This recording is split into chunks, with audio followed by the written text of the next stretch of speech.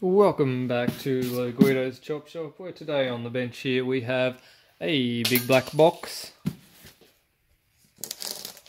Let's see what we got in here.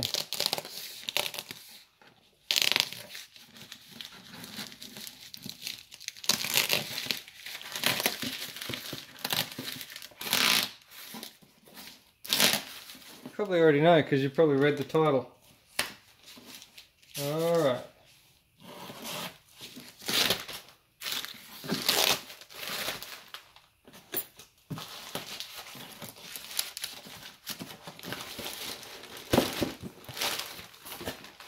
I have had more people ask me about this than any other blaster. For some reason, everyone wants to see the M24. And here it is. Is that supposed to be a suppressor can? That's huge. Ooh, a little telescope. It's not very useful.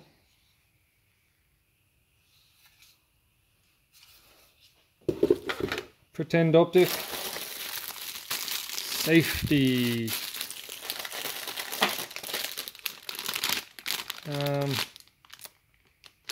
Bipod. Strap. Nobody cares about any of this. I don't even know what that part is. What is that? I'm sure I'll work it out. Alright. Into the crux of it. Magazine.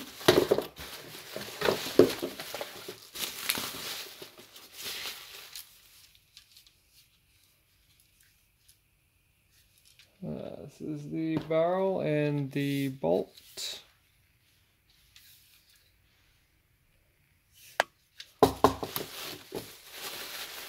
And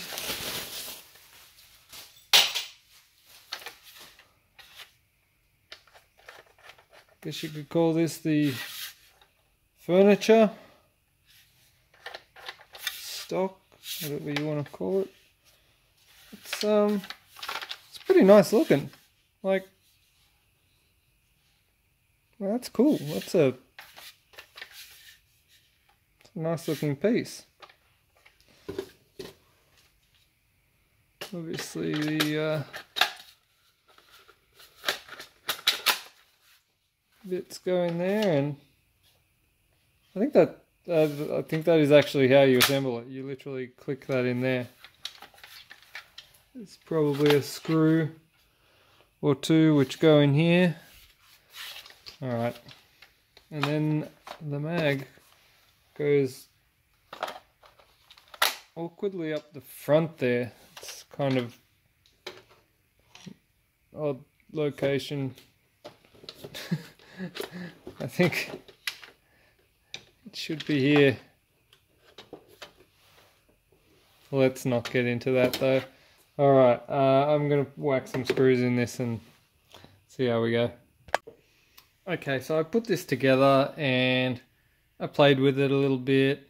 I chronoed it and mucked around, and overall it's kind of fun, I guess. Like, the bolt action's kind of cute. I am more interested in blasters that you can skirmish with. This is not one of them because you wouldn't be competitive on the field trying to reload bolt action after every shot. When I chronoed it, it was pushing 150 FPS, so yeah, I don't know. But and that doesn't really matter because what we're going to do now is tear it apart.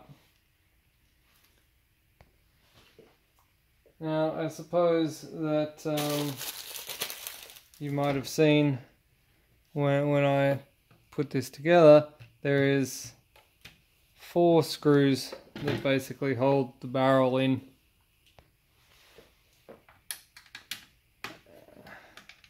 They're Allen head screws, and they come with the Allen key for when you're, it comes in the box, so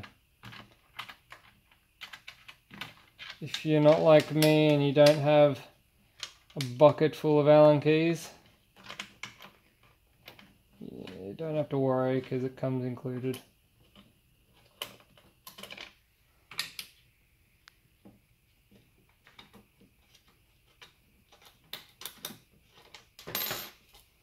Alright, 4 screws.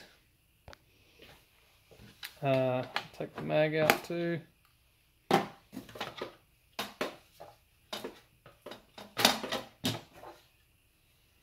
And your stock just comes off. Now, this is the business end. I'm going to take this crappy scope off too because, well, it's useless anyway.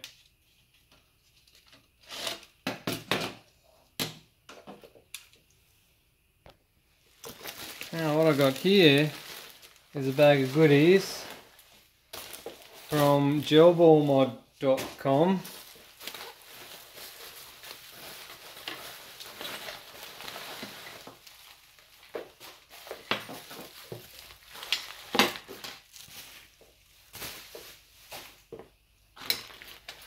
Looks like we've got an array of different springs.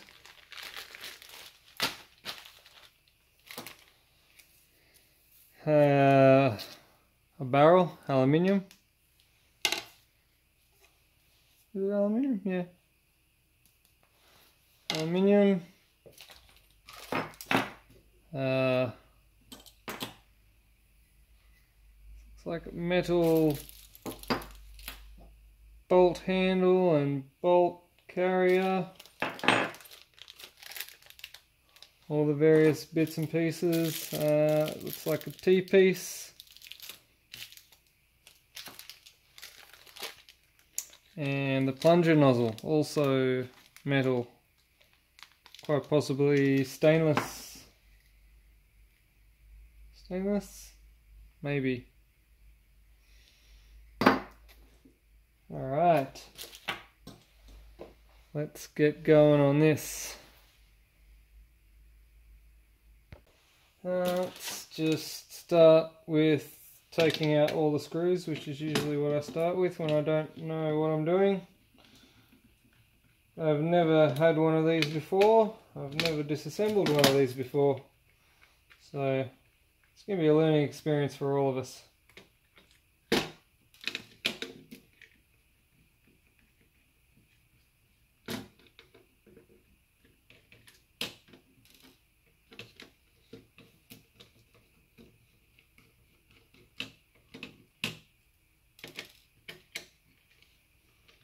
Good to see they didn't stinge on the tiny self-tapping screws.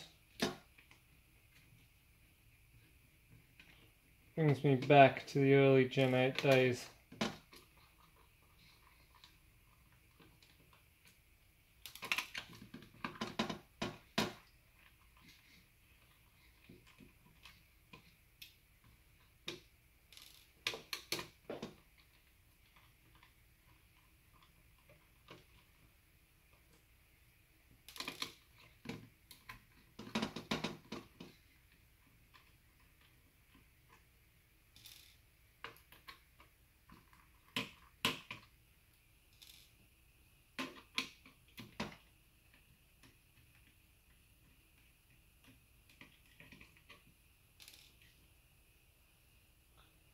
Alright, so it looks like I've undone all those screws there. Pop this thing apart, hey?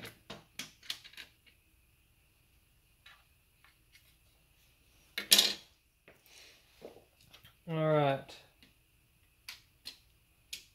So now I can start to see what some of these bits and pieces are. Obviously that looks like a release.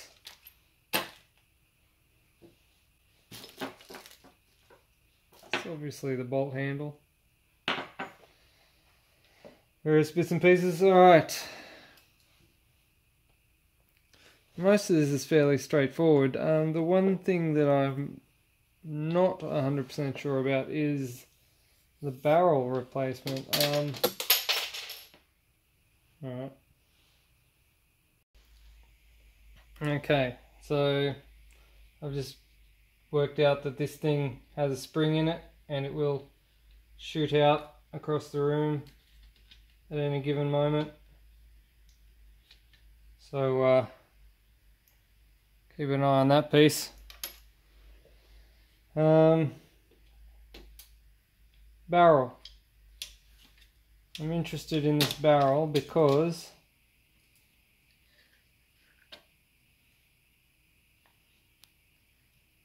I don't know how I'm going to get the upgraded barrel into this one without breaking it, basically.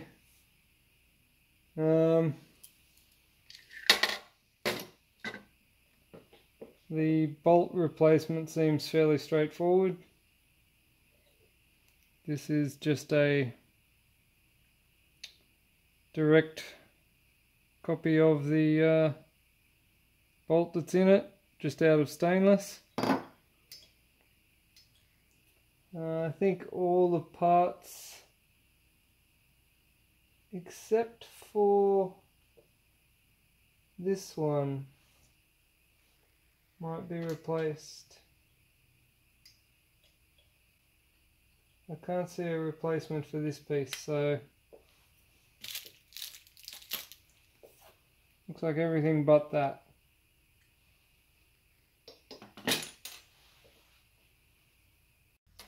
Now this barrel is actually glued together. There's a seam all the way down there. So I think the only way to get this apart is to get a knife and sort of gently run it into the seam and sort of prise it apart while cutting it.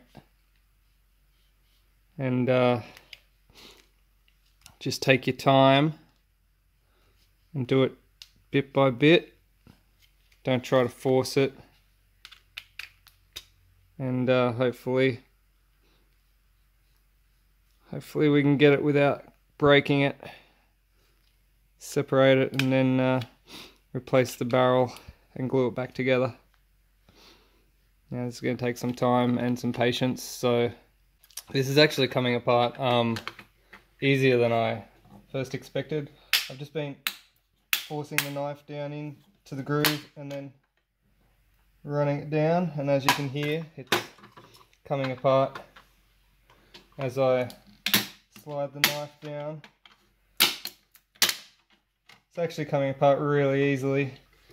Once you get it started, it just sort of starts to come apart. So it's not too difficult. Just keep at it. Keep patient. Don't try to rush. Just gently run the knife down and pry it apart, and then swap sides so you get equal distance on both sides, and eventually you will get there. Okay, so I got the barrel apart, split down the seam there. Took a little bit of patience, I guess, but eventually it just sort of comes apart, and then you've got access to your barrel. Mine seemed to have a bit of goop in here. I don't know if that's like some sort of lube or some sort of...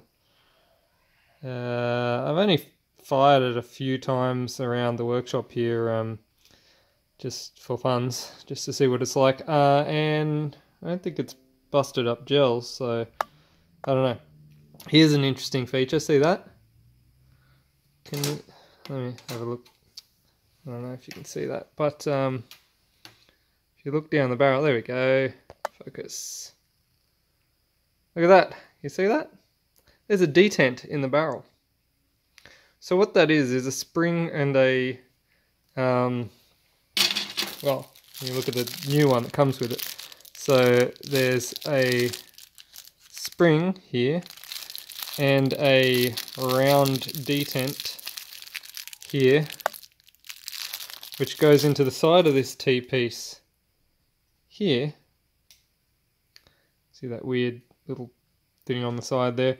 And there's the detent springs out and pushes into the side of the barrel like that, so that the balls don't fall out the barrel when you've got one loaded. Going to get into the upgrade. So the kit that I've got here from Gel Mod comes with aluminium barrel. Looks like it's the same length of aluminium barrel. No, it's a little bit longer. I guess some of it's inside the T-piece, so yeah, same length. Same length, there you go. And it comes with a new T-piece as well, so I'll assemble that new T-piece with its crazy detent and everything and put the aluminium barrel into that. What else have we got? All the kit, all the V2 upgrade kit from gelblaster, gelballmod.com, gelballmod.com, don't want to get it wrong. It's got a cat on the side of it, it's cute, and it says 2.0, GJ 2.0 on the side. It also says some other weird things, Cool Play Electronic Technology, Shenzhen Cool Play, cool.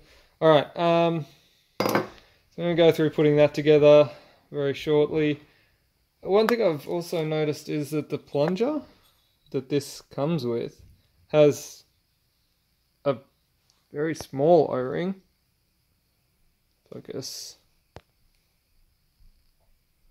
It's got a very small O-ring, but it's also got another O-ring. It comes with two O-rings. It comes with another one which is even smaller. Now, I've never seen anything like this before. It's got a sort of small O-ring and a smaller O-ring, and there's two of them. And I had to look this up because I've never seen this before, but apparently they both go on there, which boggles the mind. I'm not really sure how that's supposed to work, but I guess we're all going to find out very shortly. So just before I get putting all this in, I just want to have a good look at the parts that come in this kit here. First thing you'll notice is that I've got 3 springs on the table here. Varying thicknesses, although interestingly enough, the only one that actually fits into this is that one. The other 3 springs that it came with don't actually fit in there. So they're a larger diameter of spring. So I think the standard, well, that's not the standard one, but it's the one that actually fits in. It's 12 mils in diameter. These ones are 14, and my lights just went out. So what looks to be the more powerful springs, let's measure them. So we've got, it's 1.3, a 1.4, and a 1.5. And on this one here is a 1.1. So I guess I'll order them in order of thickness. These will probably go in with a little bit of tinkering, but it's interesting. I assume that these are probably some sort of generic spring, and this one's one that is designed for this kit. I don't know if gelballmod.com sent me extra springs because they love me, or whether this is actually what is supposed to come in the kit. But we'll find out, I guess. The other thing I want to look at is this just the quality of these materials. It looks like the plunger is alloy, machined. It's quite precise, like the threads and everything on this. Quite good quality. The only one thing I can see is they've had an error in their CNC machine, obviously here. The slots come all the way along and then go on right there. And it seems that they haven't corrected the error when they flipped the piece, because they've got the exact same error right on the other side. I don't know if you can see that well in the camera. Focus. Yes. That's funny that the error mirrors. You can see it mirrored on this side as well. I'm sure that's not going to affect the way it works. It's just something I noticed. Now this looks like it's alloy. I've got a big magnet here. Definitely alloy.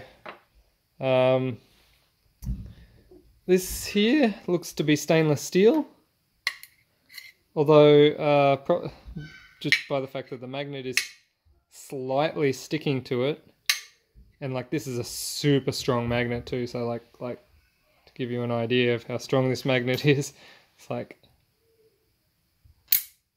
yeah, it's a strong magnet. And so that's, I guess, some low grade stainless because the magnet's sticking to it. The front of this is also stainless, but it looks like that's a much higher grade of stainless. The magnet's not sticking to it. I guess more alloy content or something. Stainless steel is meant to be non-magnetic, just so you know. I guess the more iron content in it makes it magnetic. I don't know, science. The handle, the bolt handle is alloy, not magnetic. The spring guide, stainless, again, not magnetic. I guess that's probably to do with either the end piece or perhaps the bearings. I think this end piece is probably, it's magnetic, so it's probably just a different grade of stainless. I don't know if that interests you at all, but that's alloy. Alloy? Is it? I don't know what that is. It's an alloy of sorts, but it doesn't look like your standard sort of, doesn't look like your standard sort of aluminium that, I don't know, it's a cast piece, not magnetic. An alloy of sorts, I guess. Alright. Now let's go ahead and put this all together. Now, I should probably point out some of these bits and pieces, like these polymer bushes, they will need to be glued in place because they are fairly loose. I'm going to glue the end piece of this, because this is two machined pieces. You've got your end cap which threads on. I assume the plunger threads on as well on this end. I'm not 100% sure if that's threaded on or if that's one machined piece.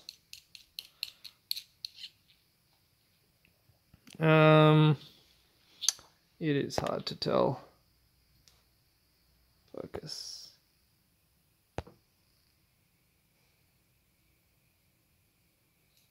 threaded here, but it ends, so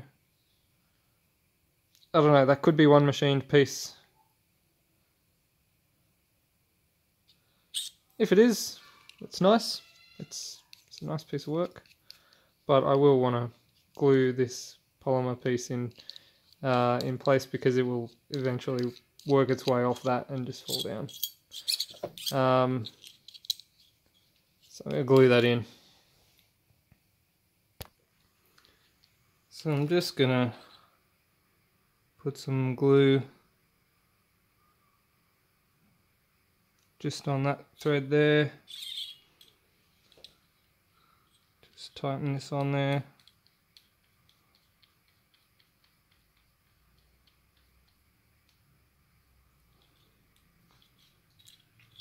Put some more on this thread here.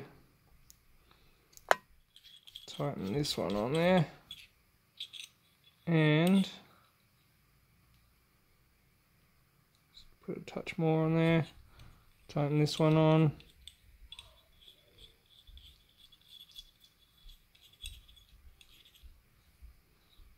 Alright.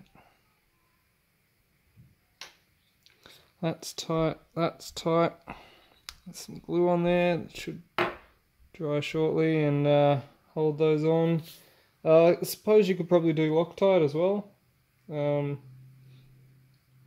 I got glue, so I gotta put some around the nozzle as well. Let's get this nozzle seal on there.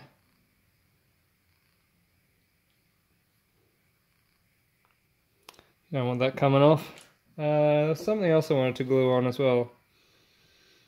Ah, yes.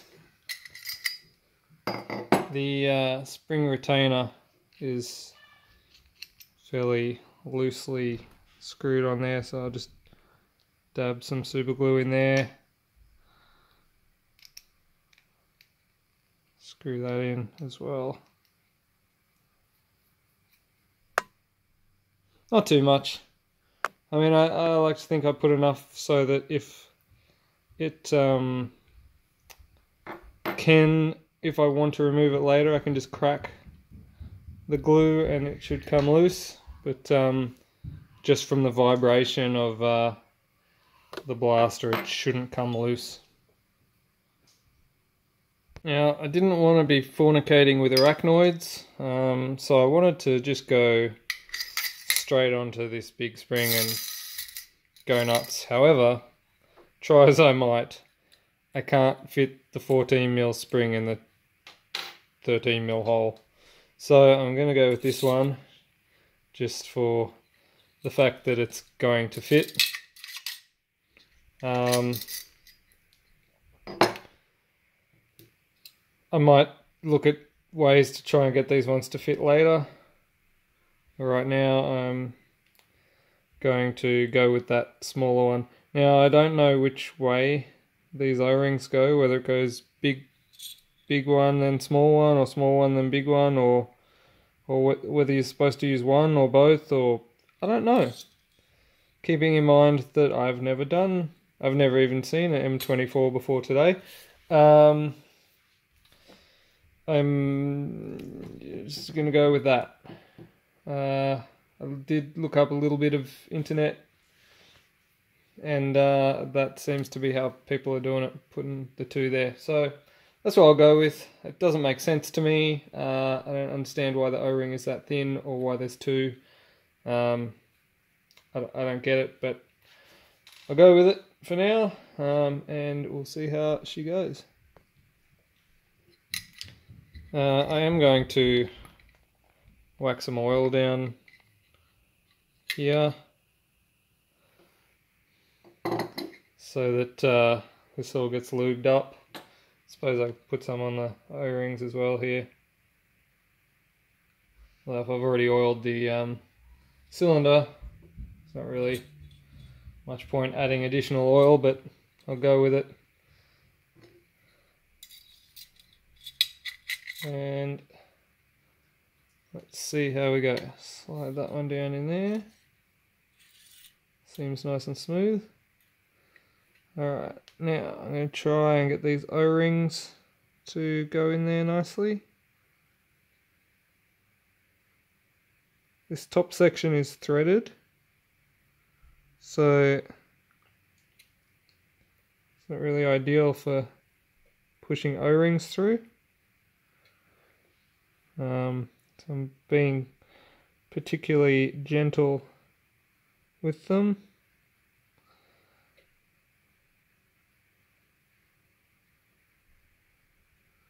Just trying to make sure they don't squash or cross over.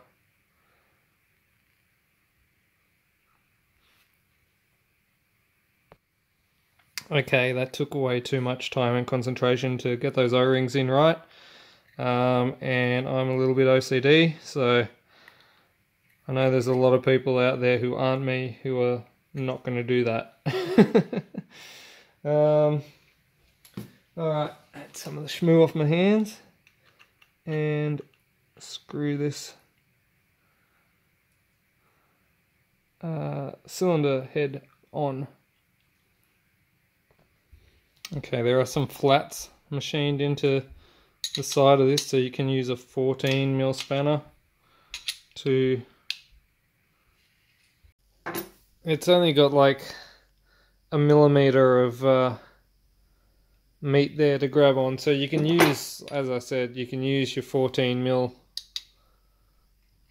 spanner to get in there and tighten it, or if you don't have a 14mm, you can use your thumb detecting nut fucker to clamp on there as tight as you can and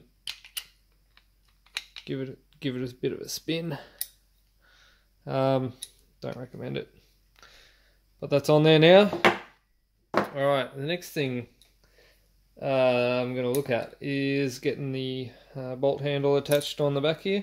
The thing that surprises me is what it didn't come with is the detent for this bolt handle.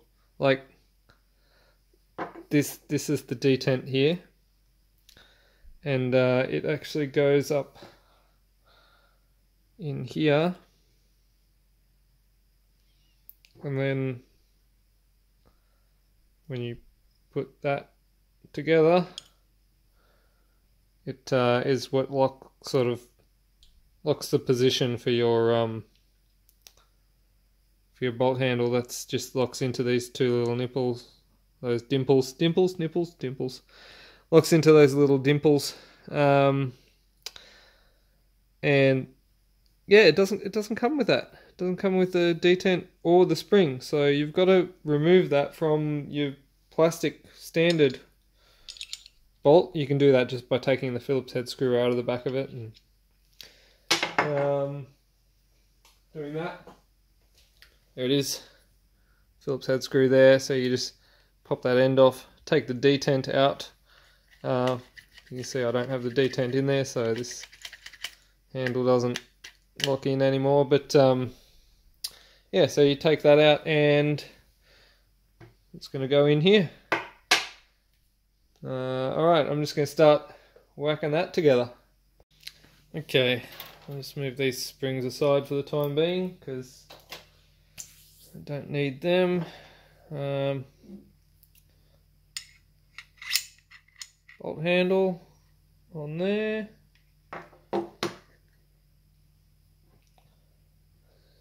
Detent in that little hole there. And then we'll get this on. Now it only goes on one way because it's keyed. So it has to be this way. Like that. And then in the end here we have an Allen screw which goes in there.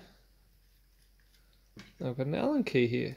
Oh, conveniently the right size. Alright, do that up.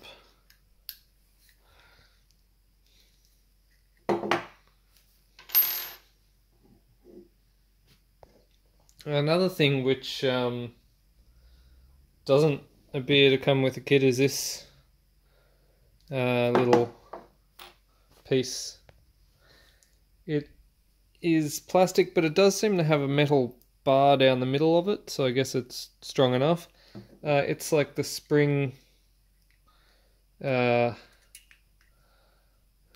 do you call it? Not the retainer, but it is the holder in the, that's what holds it in the receiver. I'm sure there's a technical name for that. That's what goes into this slot and holds the spring when you pull the bolt back.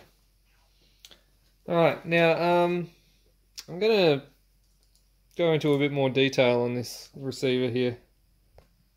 Okay, so what I've got here is the receiver. I'm just going to take this piece out for just so we can have it completely empty. This is what it looks like. Obviously I didn't go into a lot of detail when I pulled this apart because I just literally just pulled it apart and went with it. So I mean that's it in all its glory.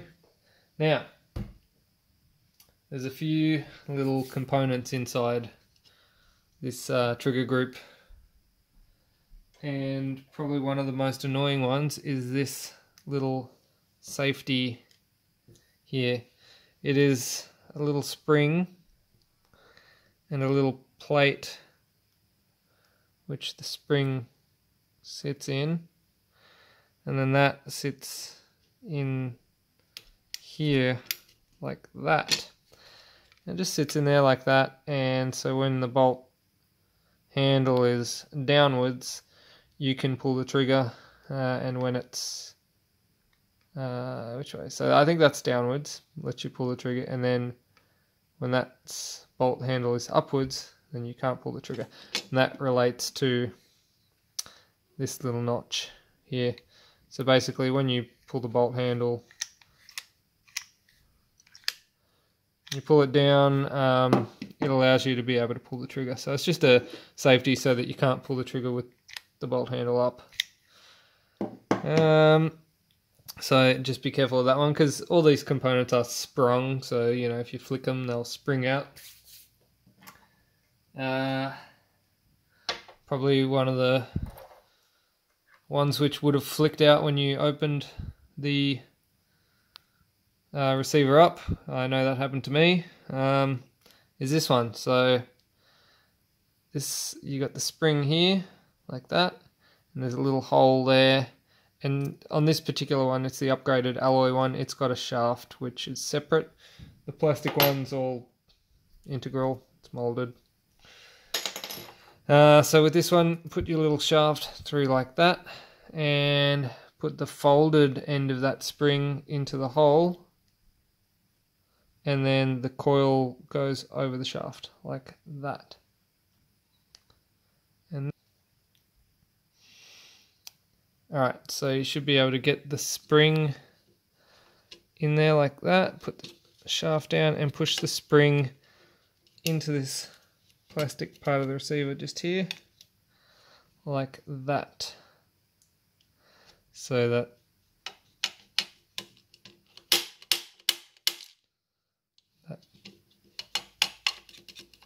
spring is pushing it up, and of course when I flicked it just then, I flicked the safety out.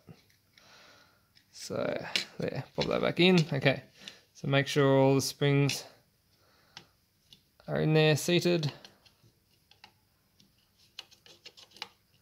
and make sure that this one's pushing back up, because that's what actually catches the bolt when you pull it back.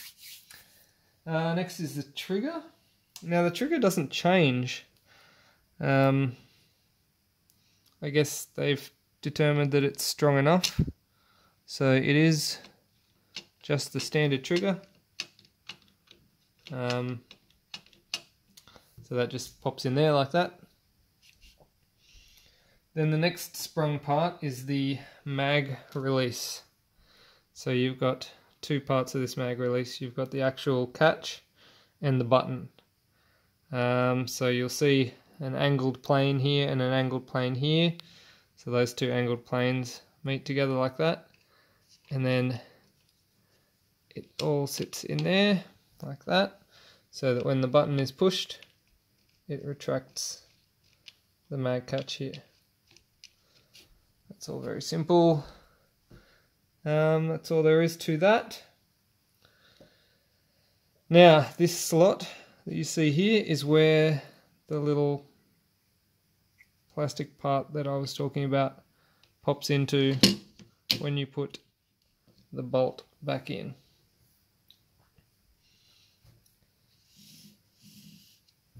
All coming together quite well so far. Alright, so the next thing before we get too far here is the barrel. So I got this barrel which I cut open. Immediately I can see where those screws and nuts are supposed to go. These ones here. These screws hold those two nuts in. I don't need to use them because mine are fine. So what I will be doing is getting my aluminium barrel and putting it into there and just gluing this one back together. It'd be nice if there was some sort of way that I could join this together without making it as permanent as glue, but it doesn't seem like there is any way. I'll just have to put a dab of glue here and there and not go too overboard, so if I do ever have to take it apart again, hopefully not, but I just want to make it a bit easier on myself. So I got my new T-piece here. I'm just going to put a dab of super glue on these 3 points there. I got the detent in there, and now I'm just going to whack this piece in here.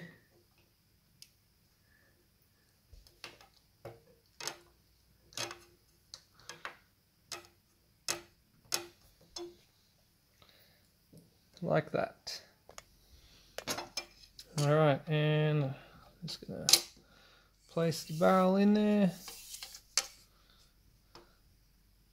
And I'll just put like a dab of super glue on some of these spots, and then stick the barrel back together.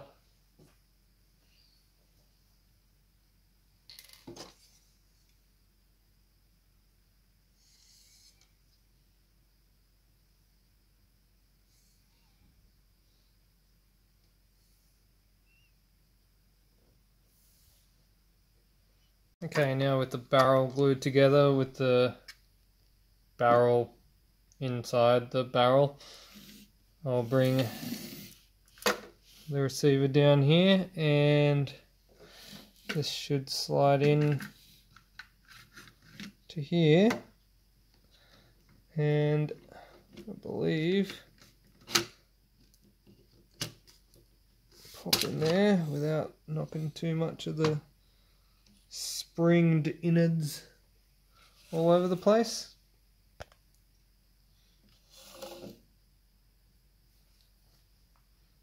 So that looks good so far.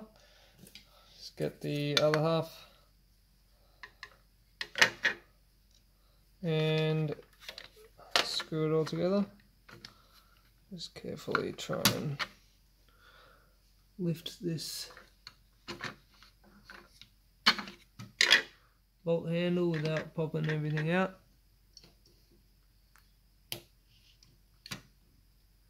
Alright.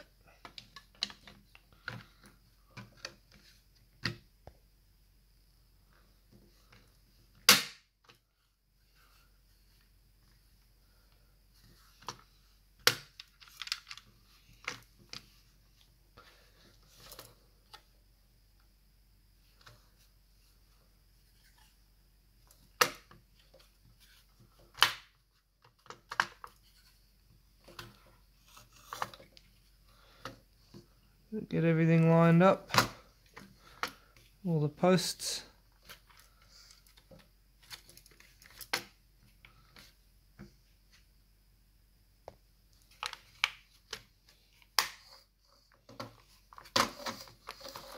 Alright. Now it's just a matter of whacking these screws back in and testing.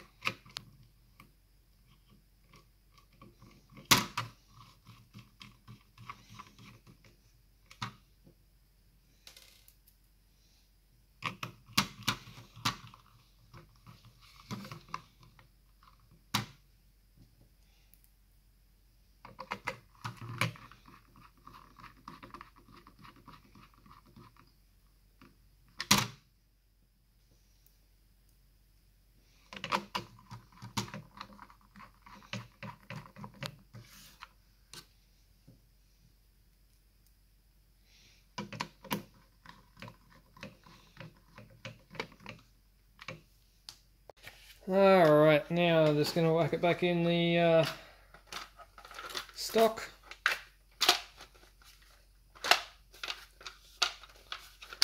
There we go in.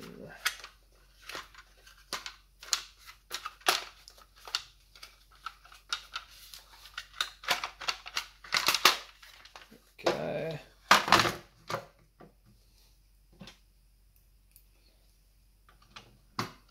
Put these screws back in.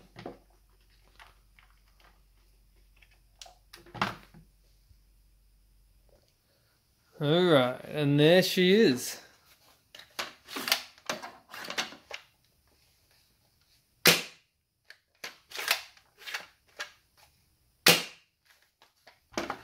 Guess we've got a chrono on now.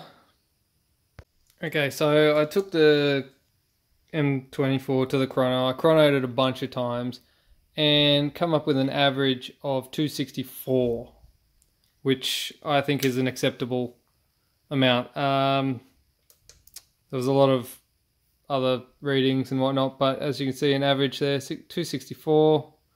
I don't know. It was all over the shop.